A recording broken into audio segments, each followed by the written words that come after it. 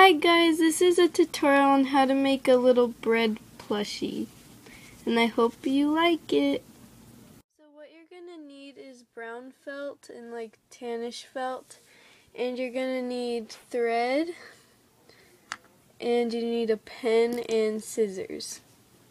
Draw a bread shape on the tan felt and then cut it out.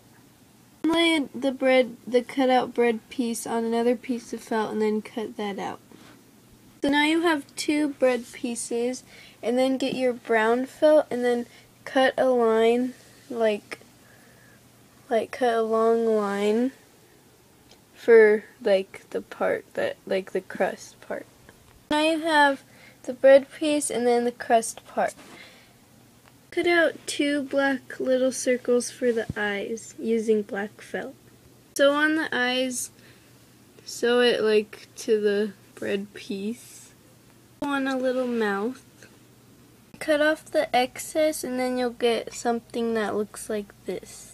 Then get your other bread piece and then sew this piece onto this piece.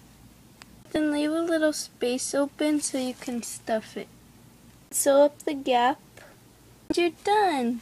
Thank you for watching this tutorial, and comment and subscribe.